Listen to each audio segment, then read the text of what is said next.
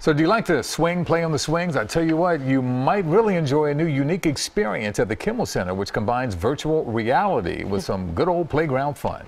Vittoria Woodill joins us live from the Kimmel Center. She's among the first people to try out the new swing installation. How is it?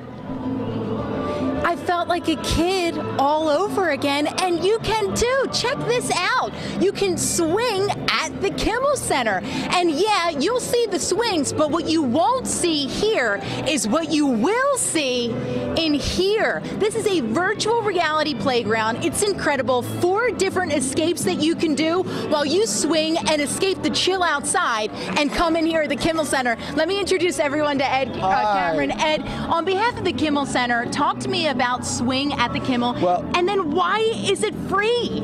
Well, it's free because we want everybody in our community to come and enjoy this incredible space, especially in the winter when it's cold out. Yeah. And this virtual reality interactive art installation coming out of England, it's so cool and so much fun, especially tonight when we open at 6:30, because you're not only going to be able to swing, you're going to be able to actually swing with our La Noche house band dance party. It's a fun night to kick off this installation. It'll be here through February 24th, so that people should check it out online at www.kimmelcenter.org. Check out the schedule, bring some of the family members, and all swing here at the Kimmel Center. And have fun with it. I mean, Ed, I saw you getting a kick out of it. I loved it. So did I. And what can people, when you put on those goggles, what can people expect? You end up in another environment where you're controlling your speed, almost like you're in your own little space capsule, going through time, experiencing things coming around you, going through things. It's so cool. If you've never done it before, now's the time to check it out. And it's such a house of the performing arts. This has you as the performer. You're controlling the movement, you're controlling the speed going through the process. Absolutely.